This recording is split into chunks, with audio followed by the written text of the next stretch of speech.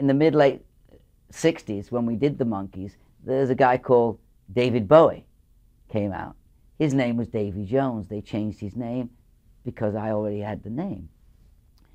I say this without any reservation whatsoever. I could quite have easily been Davy Bowie.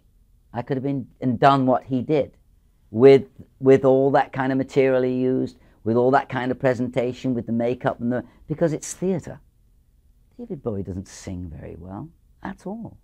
He just had good presentation, and all the stuff that he was doing was new and innovative, just as the Monkees was. So this was good enough for me. I mean, I'm asked to get up in karaoke bars, you know, and I get up there, and yeah, I've sung Daydream Believer because it pleases the 12 or 15 people that are there. Why shouldn't I? I sing it better than anybody else. I'll give them the best. Let them hear the one that did it first, you know, and it doesn't matter if there's 10 people or 10,000 people. My performance is the same. I put it right out there, you know, like everything, you know.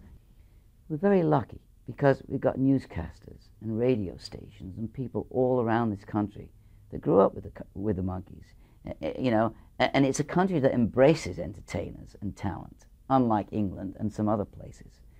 They always want you to prove yourself over and over again. Once you've touched the hearts of the Americans, it stays with them. And I get so much out of having been Davy from the Monkees, even now, to this day. In a way, we have a great responsibility, but I do believe, not to get too far out here right now, that this opportunity that I've been given to be this celebrity that people know is only the first stage of my life, because I'm going to be afforded the opportunity to help and care for people that I haven't even met yet. I just feel there's something else that's waiting for me there. Being shorter than most, I decided I should take up horse racing. I went to the stables, became an apprentice jockey.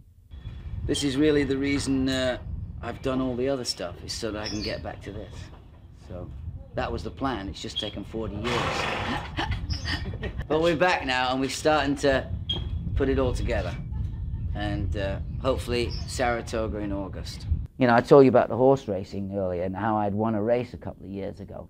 Do you know that I rehearsed for that for about 4 months?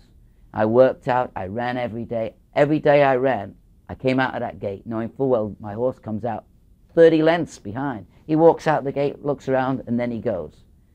You know, I'm a back runner too. We always come from behind, but eventually we get there, you know, and he does the same thing. So I love animals, you know.